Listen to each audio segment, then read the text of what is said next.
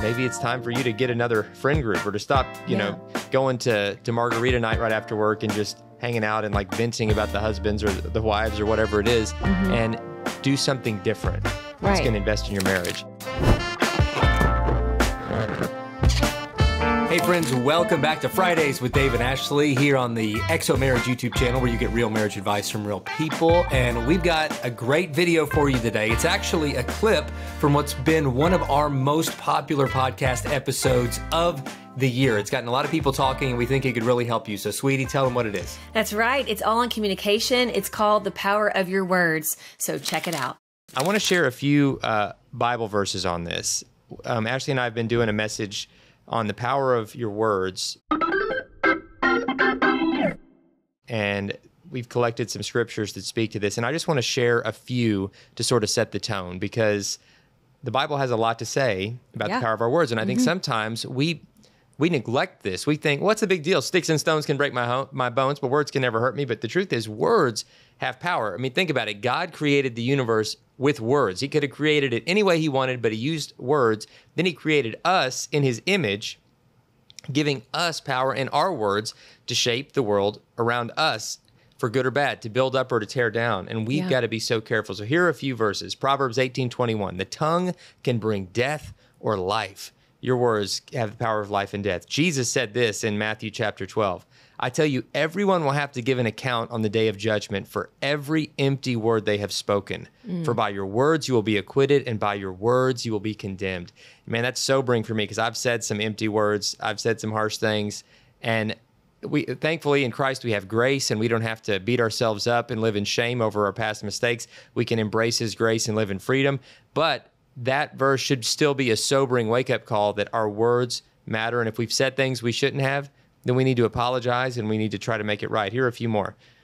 Proverbs, again, chapter 16, verse 24. Kind words are like honey, sweet to the soul, healthy for the body. I love this from Ephesians chapter 4.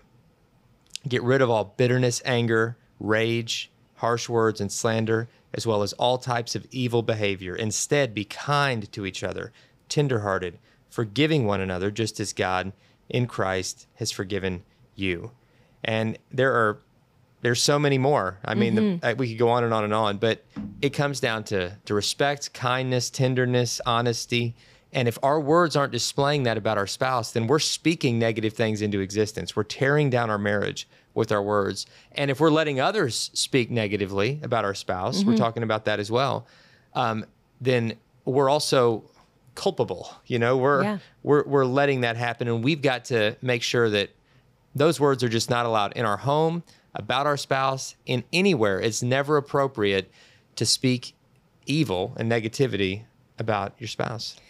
Absolutely. And I just want to camp out real quick on, because I feel like these go hand in hand, these two behaviors, both talking badly about your spouse and letting others talk badly about your spouse, because one affects the other. And here's why. So if you, let's say you have a group of friends and they tend to talk maybe negatively about their spouses, and then also, in this conversation of them talking negatively about their spouse, they kind of, say something derogatory about your spouse because they think, oh, we're just friends. We've known each other a long time. We're just shooting the breeze. We're letting it out. We need to have a safe place to just, let it all out. But do you guys know that actually studies have shown, there's literal studies that have shown that you kind of justifying speaking negatively about something to vent, that venting itself actually just leads to more anger. And that's actually biblical. But our friend Shanti Feldhahn, I actually just heard her do a talk on this. It was actually about kindness and the power of kind words.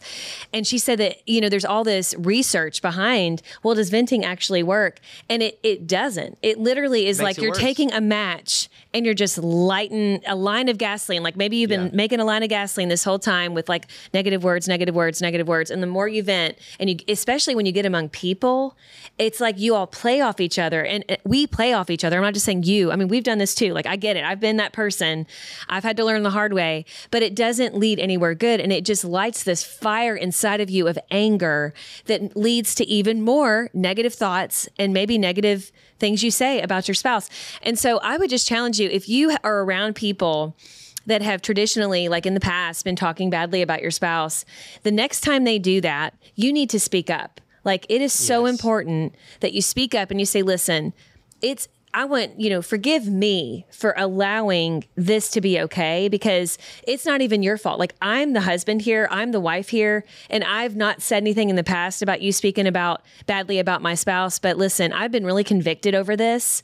And the more I thought about it, the more I realized I don't want my spouse, talking badly to other people about me or allowing other people to talk badly about me. And so I want to change this dynamic here. Let's start saying only positive things, because it's really not helping me as a spouse. And if that person is really your friend, they're going to say, you know what? Okay, that sounds good. And I'm so sorry that this has caused, friction in your marriage, because they would be more concerned about your marriage. But if they're like, man, that's stupid, or girl, what are you talking about? We're best friends and we can just say whatever, then that's not really a good friend, you guys. No, it's not a good friend. They're wanting permission they don't want to change, venting about their spouse and all that, and they don't want to be held accountable. And so you just have to be mindful. And maybe, like Ashley said, maybe it's time for you to get another friend group, or to stop, going to margarita night right after work and just hanging out and like venting about the husbands or the wives or whatever it is, and do something different.